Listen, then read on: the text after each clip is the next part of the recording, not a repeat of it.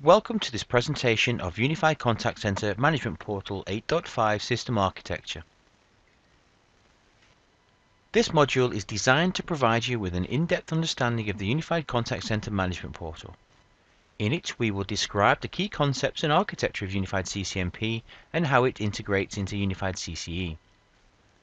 The primary goal is to arm you with sufficient knowledge of the architecture in order to effectively support it.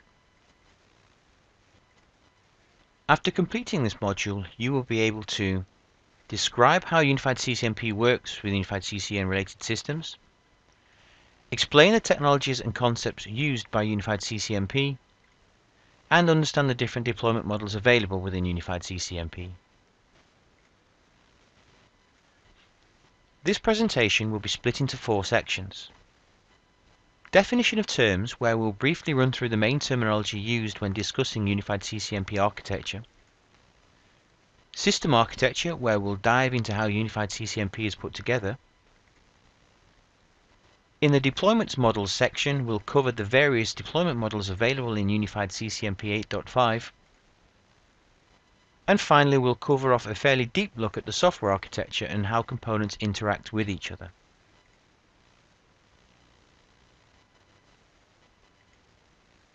So to start with, let's look at some of the terms used to describe Unified CCMP. Let's start with some of the main system terms used. Commissioning actions are performed by the host administrator, normally at system setup. An example of a commissioning action would be an initial data load during day 0 or day 1 activities. These are normally performed through Unified CCE or Unified CM tools. For example, IP phones and directory numbers can be commissioned by Unified CCMP or Unified CM. However, items such as calling search spaces and route partitions must be commissioned on Unified CM and then imported into Unified CCMP. This is compared to provisioning actions, which are the ongoing actions such as adding agents that are performed by the customer using the Unified CCMP user interface. A resource represents a configuration item and/or a relationship between data items. Facts are the events that can occur on these data items. For example, an agent and their skill group membership are resources, whereas the details of a particular phone call taken by an agent is composed of fact data. Please note, resources are sometimes called dimensions. Duplex systems have 2 synchronized systems running simultaneously, usually on different sites. This allows for failover from one to another.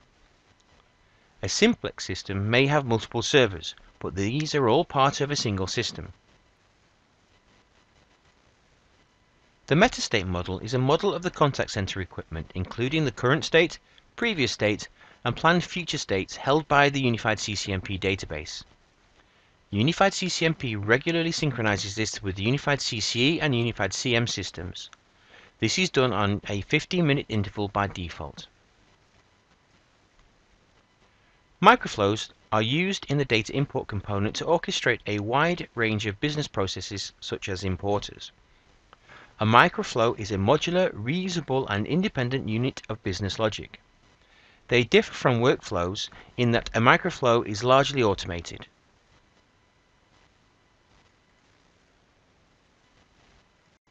Next, we have security terms. In the security model, a folder contains other resources and is the basic building block of the model. A user in this context is not an agent provisioned by Unified CCMP, but is an individual who has access to the Unified CCMP user interface. They will be a member of a group or sometimes more than one group, and their permissions are constrained by their roles. Within a role, the permissible actions are defined by the available tasks.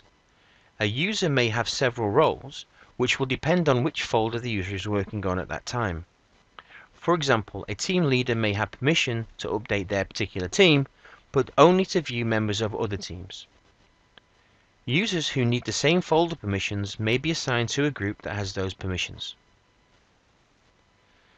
The roles that users may perform within folders are known as non-global roles. These are entirely different from global roles, which switch on the ability to perform certain tasks and determine what tools a user can see in their home page. Global roles are accessed from the settings page rather than the security management tool. For a user to perform a specific task, they must be allocated that task as part of both a non-global role and a global role.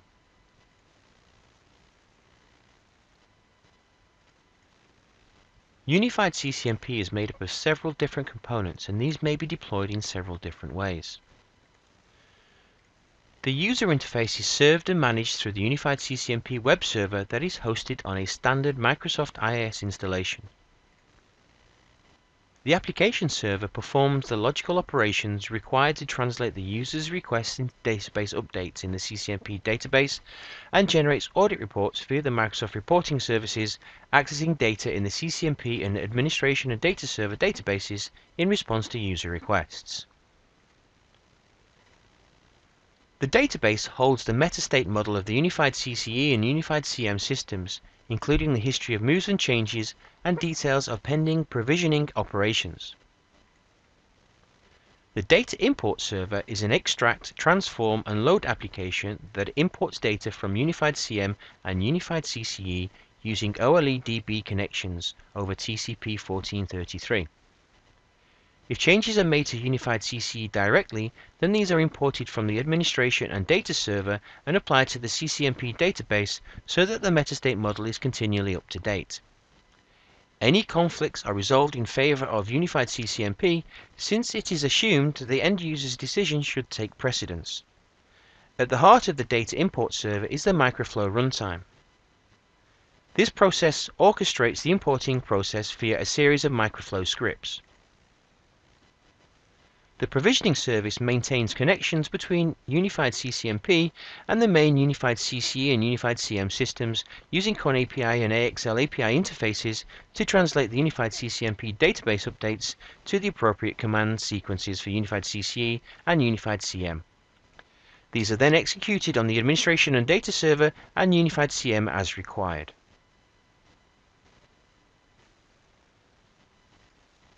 Regardless of the deployment model used, communications between the application server and the CCMP database is via an OLEDB connection over TCP 1433. Communication between the data import server and Unified CM uses AXL over TCP 8443, whereas between the data import server and Unified CCE, we use an OLEDB connection over TCP 1433. We still use AXL over TCP 8443 between the provisioning server and Unified CM. However, we need to use CON API between the provisioning server and Unified CCE.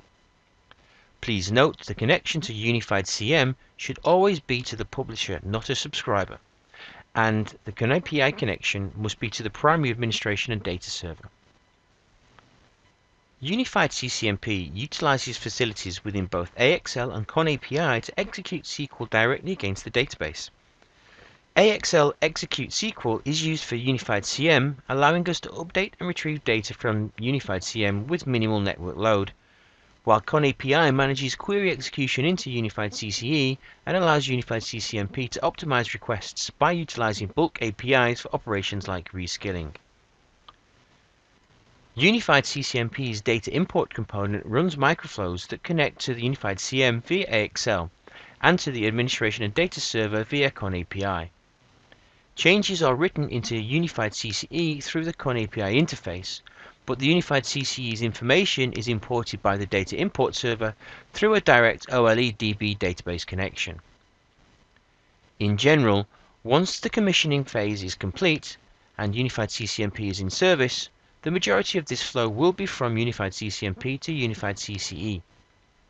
However, the Unified CCE administrator can still update resources via the standard user interface, and these changes will be reconciled to Unified CCMP, provided that the resources changed in Unified CCE are not open for edit by an Unified CCMP user at the same time. In this case, the data importer service will ignore any changes waiting to be imported from Unified CCE until the Unified CCMP record is updated. This effectively means that for any change conflict, Unified CCMP will be deemed the master in conflict resolution. As users will access Unified CCMP from the internet or intranet, appropriate firewalls should be installed either between the user and the web application server, and possibly as well as between the web application and database servers. The exact position and configuration of these unified CCMP servers will have to be arranged with the customer's network administrators and will depend on their security requirements. A front-end firewall requires port TCP/80 and TCP/443 open to allow users to connect correctly to unified CCMP. A back-end one will require port TCP/1433 open to allow the app server to connect to the database. If a firewall is placed between the administration and data server and the data import and provisioning services, then TCP ports 2099 and 2098 would be required to allow CON API connectivity. Port TCP/8443 would also be required to enable provisioning of unified CM through a firewall. Unified CCMP will effectively manage throughput to unified CCE and unified CM to a maximum rate of one provisioning operation every 5-second interval by default. This interval is measured from the last completed transaction and is not set on a time-based schedule. However, when agent self-reskilling is enabled in unified CCMP, all provisioning tasks are executed in 30-second intervals. For example, let's say we issue a single task to add a person record, and this takes 3 seconds to successfully complete. Unified CCMP will then wait a further 2 seconds before executing the next waiting provisioning operation. We then issue a batch transaction of 100 skill group membership changes, and this takes 6 seconds to complete. The next waiting provisioning operation will commence immediately, as 5 seconds or greater has elapsed since the previous provisioning operation. Please note, reskilling transactions and team memberships are bundled together in batches of up to 100 in CCMP 853, but this can be configured up to 250 if desired. These batches are then executed as a single provisioning operation on either a 5-second or 30-second interval, depending on the unified CCMP configuration. This time slot approach is designed to have zero impact on unified CCE and is achieved using the provisioning server's built-in request management system, which will queue requests within the provisioning server until they can be executed.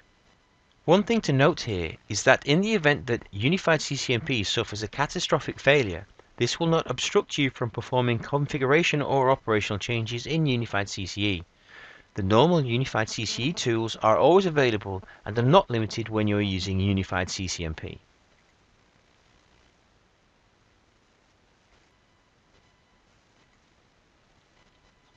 The deployment model chosen will vary according to the perceived needs of the customer. For lab deployments, we support a co-located deployment on a unified administration and data server. This is only suitable in a lab environment for simple testing or as a demonstration platform. It is limited to a maximum of 200 named agents and should never be used in production. Standard deployments are split into 2 types: single server deployments and simplex deployments. A single site, single server deployment should only be considered for small to medium sized deployments. This is typically the most widely used deployment model simply because of cost. This will provide for a maximum configuration of 1,500 concurrent unified CCE agents. A single-site simplex deployment provides greater capacity by separating the web server and application server components from the database, data import server, and provisioning server components. It still, however, lacks any failover or resilient configuration. This model will support a maximum of 8,000 concurrent unified CCE agents. Both of the above standard deployments are non-resilient in nature. However, most large customers demand resilience in their solutions. This can be provided through the use of a dual-site single-server deployment or a dual-site duplex deployment, which will typically mirror what they already have in place for unified CCE. This should be the only model considered for large customers and/or mission-critical installations. Either of the 2 standard deployment models can be enhanced to a resilient configuration using a duplicate set of hardware with unified CCMP integrated data replication facilities to provide a geographically dispersed solution. Unified CCMP uses SQL Server replication to keep the 2 sides synchronized. The system capacity limits remain unchanged from their equivalent standard deployment models. Finally, we have the parent-child deployment model. This is typically a dual-sided duplex deployment at the parent site with discrete connections to each of the individual child administration and data servers. Each child will become a separate tenant within Unified CCMP. Firewalls should be used to separate the critical data from the user-facing web application servers, and this will also prevent unauthorized access to the web and application server. However, this is not mandatory. A co-located deployment on an existing administration and data server may be useful for demonstrations or proof of concept installations, but should never be used as a production system. The first of the two standard deployments is the single-site, single-server deployment. In this simplex mode, all of the Unified CCMP server components are installed on a single server. Most Unified CCE customers use this deployment because it represents the lowest cost of deployment and ongoing cost of ownership. This model supports a maximum configuration of 1,500 concurrent Unified CCE agents. The second of the two standard deployments is the single-site simplex deployment. In this model, the front-end Unified CCMP server components are installed on one server, the web server, and the back-end server components on another, the database server. This provides for higher capacity and performance throughout the system and increases the supported concurrent Unified CCE agents to 8,000 for this deployment model. This configuration also allows the use of a firewall between the users and the web server, as well as between the web and database servers, increasing overall security levels. With a dual-site single server, the system takes advantage of SQL Server to provide additional resiliency. However, the Unified CCMP deployment itself is not fully redundant at this stage. Typically, customers will deploy a load balancer to provide failover capabilities for the web servers. However, you need to note that the connections are deemed sticky, thus need to traverse the same web server unless there is a failure. We also recommend that the two sides are located in geographically separate locations with a dedicated minimum 1.5 megabits per second data link between them. This provides for service continuity in the event of a catastrophic failure on one side. Each database server can also have a backup link to a secondary administration and data server in case of primary administration and data server failure. However, both sides will connect to the primary administration and data server during normal operation. In the instance where you separate the server components of Unified CCMP with firewalls, please take note of the Unified CCMP section in the Unified CCE Port Usage Guide 8.5.1 to configure firewall rules to allow communication to pass unhindered between the Unified CCMP services. Again, this model will support a maximum configuration of 1,500 concurrent Unified CCE agents. With the dual-site duplex deployment, the system increases the internal resiliency of Unified CCMP by separating out the web server from the database server. This model is the most redundant deployment available. As with the single-site simplex deployment, this model supports a maximum configuration of 8,000 concurrent Unified CCE agents. In parent-child deployments, a single dual-sided duplex Unified CCMP instance connects to each of the child Unified CCE administration and data servers. These must be configured as physically separate primary administration and data servers. Each child instance appears as a tenant within Unified CCMP. Resources added via Unified CCMP are linked to a tenant, and the added resource is replicated from the Unified CCE child to its parent using the standard replication process. We recommend that the web server is separated from the end users by a front-end firewall. This should be configured to allow TCP ports 80 and 443 only, so as to allow the users to connect to the Unified CCMP user interface without unnecessarily compromising security. Optionally, a back-end firewall may also be installed to effectively place the web server in a demilitarized zone, and this must be configured to allow traffic on TCP port 1433 so that SQL Server connections can be made to the database. In addition to the ports required for Unified CCMP operation, we also need to open ports on the firewall for the connections to both Unified CCE and Unified CM. For Unified CM, we need to open TCP 8443 to allow AXL connectivity, and for Unified CCE, we need OpenTCP 2099 and 2098 for CON API connectivity. As mentioned in the previous slide, a complete list of ports in use can be found in the Unified CCE 8.5.1 Port Utilization Guide. In our experience though, no major customer will allow the implementation of a public-facing solution without securing the critical provisioning data from unauthorized access. Please note that as Unified CCMP relies on session state, firewall connections must be sticky.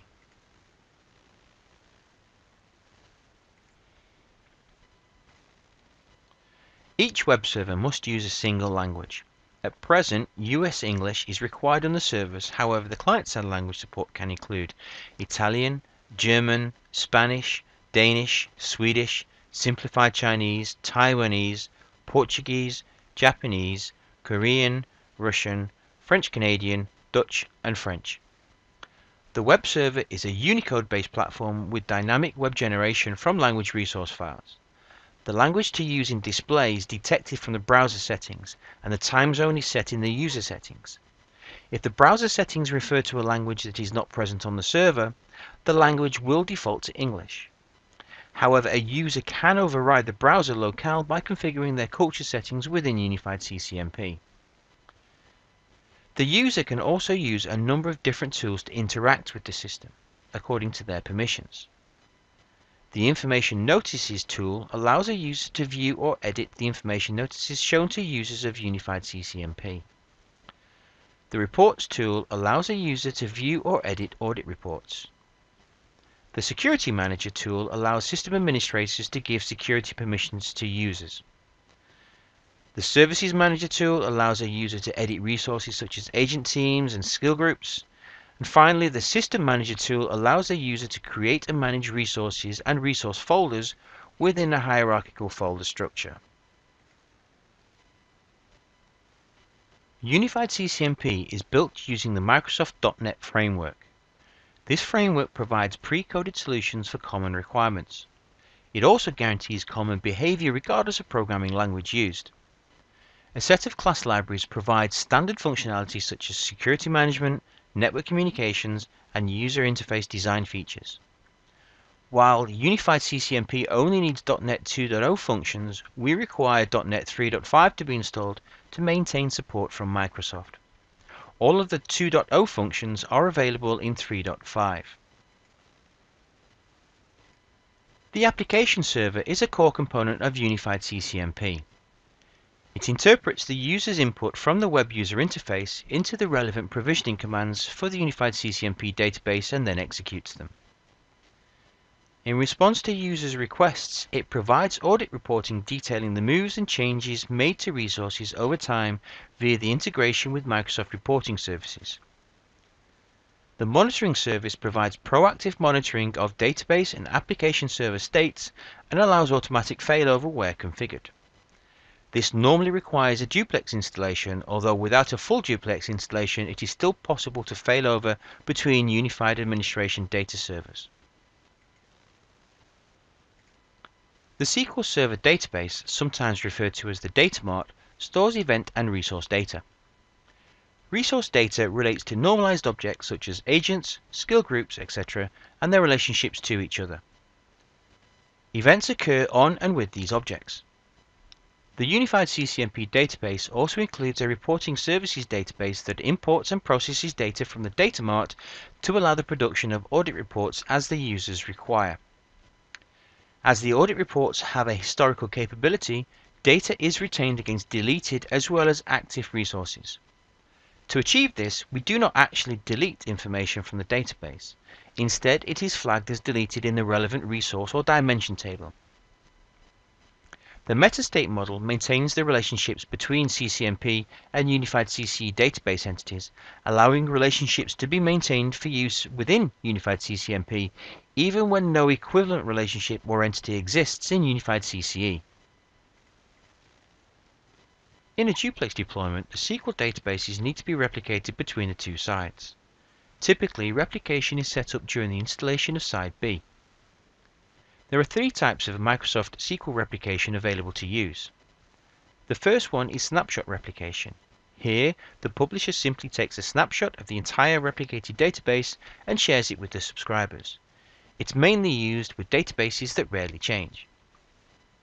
The next is merge replication.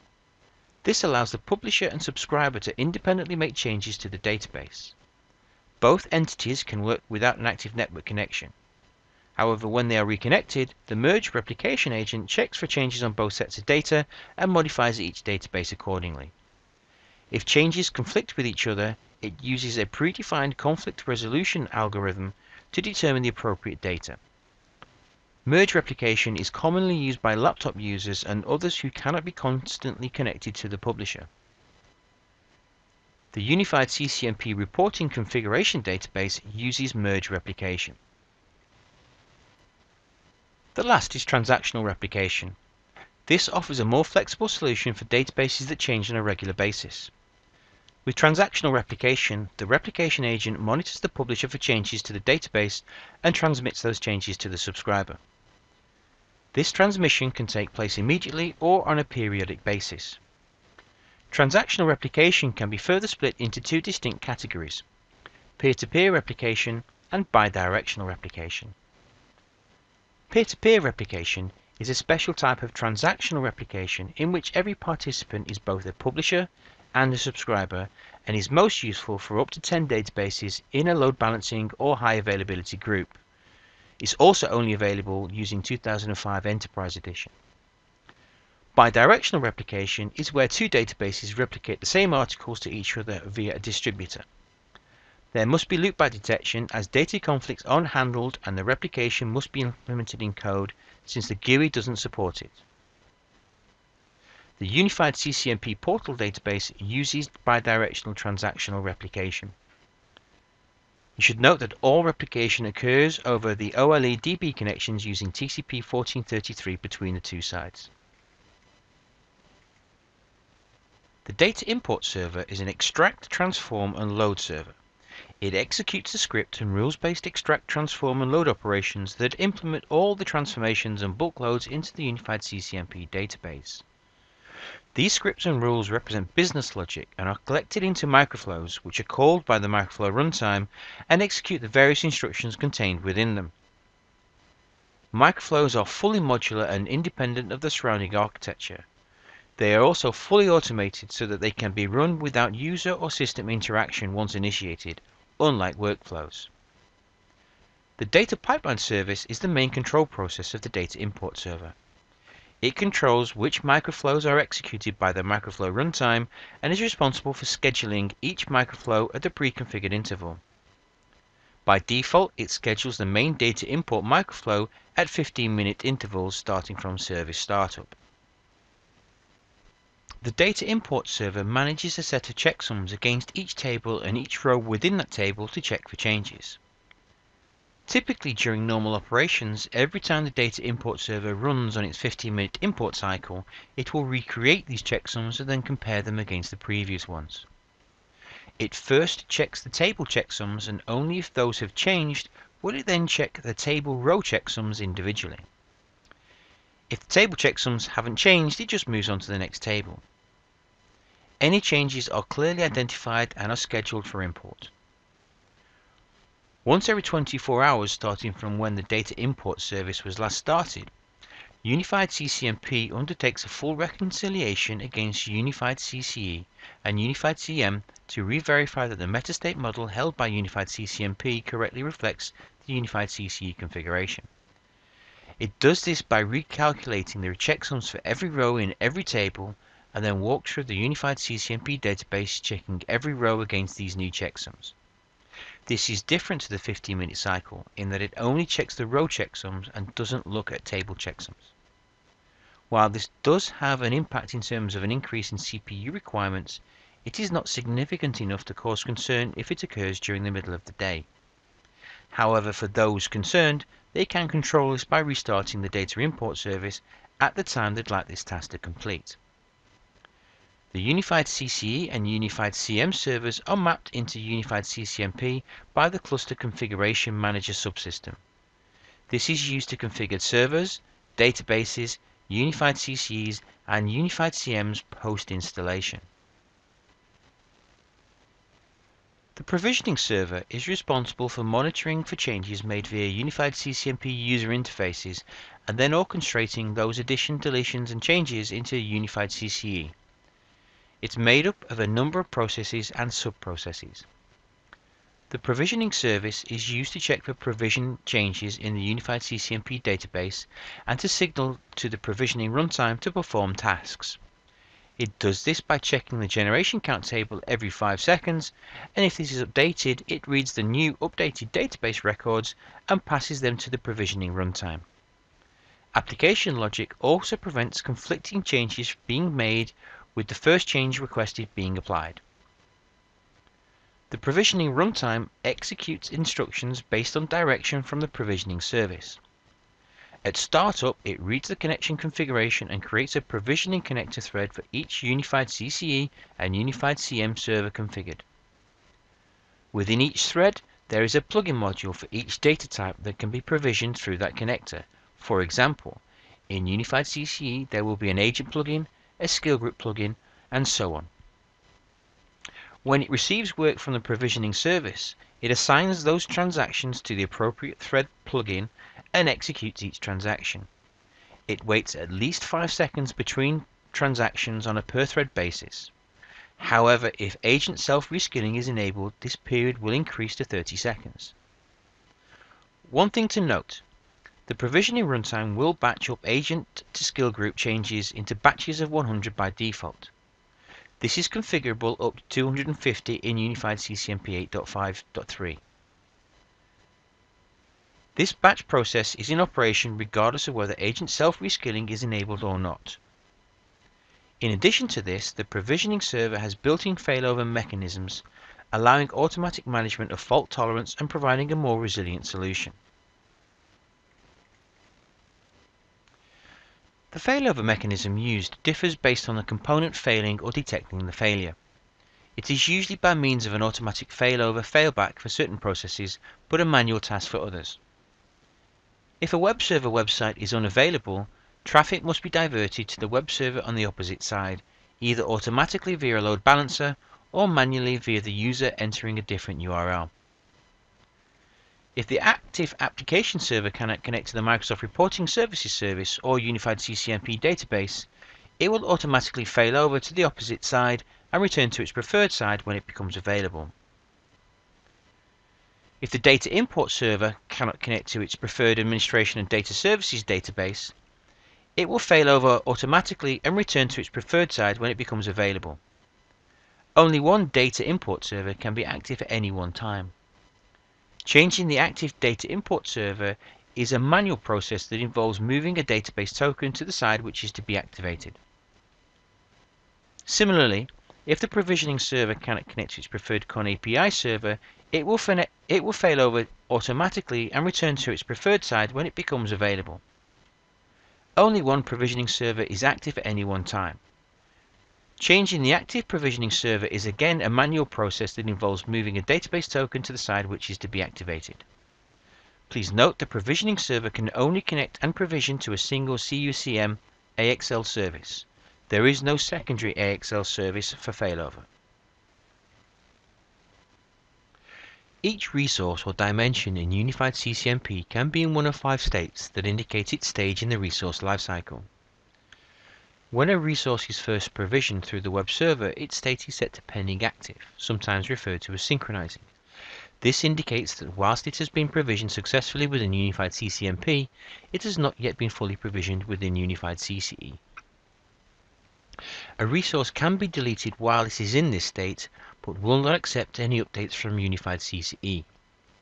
This means that while a resource is in the pending active state, no updates are accepted from the data import service microflows, except in the case where the resource is deleted. In this case, it can be moved to the awaiting deletion state. This business logic means that Unified CCMP is in effect the conflict master whenever there is a conflict between changes made in Unified CCMP and those imported from Unified CCE. The provisioning server will collect any waiting, pending active and awaiting deletion items from the database and will submit the update to Unified CCE. Once a success notification is received from Unified CCE, its state will be set to ready. A resource will then normally remain in this state until it is deleted. If, once you have created a resource, you need to change its relationship to other resources, once those changes have been submitted for provisioning through the web server, the resource's state will transition from ready to pending active until a success notification is received back from the Unified CCE. Once this is received, the resource will transition back from pending active to ready. Where the resource is unable to be provisioned, it will enter the error state. You can attempt to fix this either by editing the item in the Unified CCMP user interface, in which case its state will become pending active again, or you can delete it, in which case it will be set to awaiting deletion. This is sometimes referred to as delete pending. When you delete a resource through the web server, or when Unified CCMP automatically deletes a resource that has reached its active to date, it enters the awaiting deletion state, which means that it has been successfully marked as deleted within Unified CCMP, but has not yet been deleted from Unified CCE. Only when a success notification is received from Unified CCE will its state be set to delete confirmed. You should note that resources are never actually deleted from Unified CCMP. They are only set to the state deleted, as their histories are kept for audit reporting purposes. SSL is the standard security technology for establishing an encrypted link across the Internet. First, the server identity is established using a trusted certificate, then subsequent communications are encrypted. 128-bit SSL encryption is used between the client and the web server. Communications between servers may use IPsec at the customer's discretion. This is configured and maintained by the system administrators. Security management in Unified CCMP is folder-based. Users are granted permissions to perform certain tasks within certain specified folders, and these permissions are inherited by the child folders and on down through the folder tree. Child folders inherit the permissions of their parent.